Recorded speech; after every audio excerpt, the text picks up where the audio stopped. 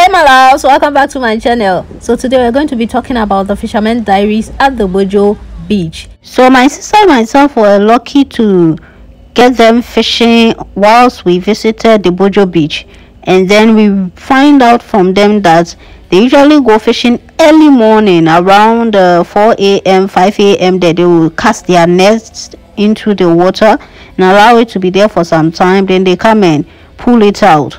So they need tons and tons of manpower to pull out this net. So guys, after catching this fish, to get the net off the water, guys, it's not easy.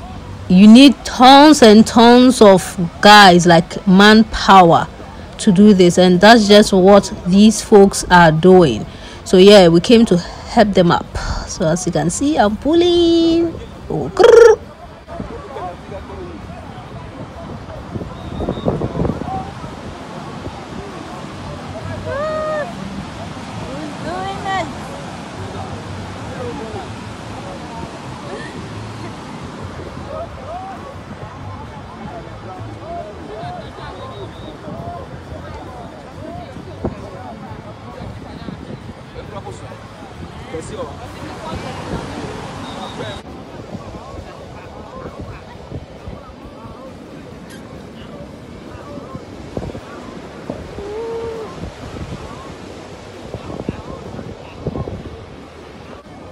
Okay guys, so it seems the fish, the net has been removed totally from the water.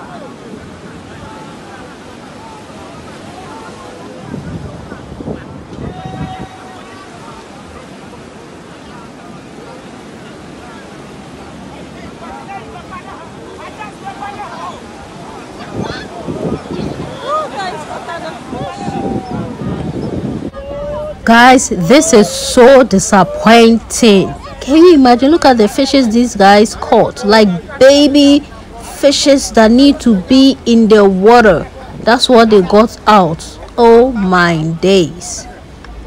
Like, they're supposed to grow up, and I don't know, but oh, Africa is sad. I'm sure when it's outside they wouldn't allow this, like baby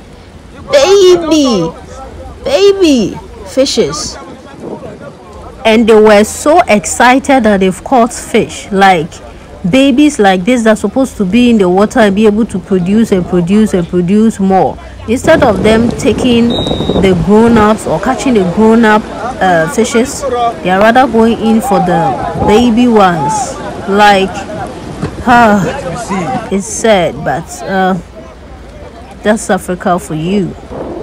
Yeah, sometimes they do get the bigger ones, and some of them export it, you see, and they'll just catch anyone, whether big or small. They don't even put it back. I expected them to like put the smaller ones back and only pick the bigger ones amongst, but they allow all to die. So definitely, like, I just saw them packing everything and putting it in the canoe to take home. So there was no way that they would have placed it back in the water because they were all dead.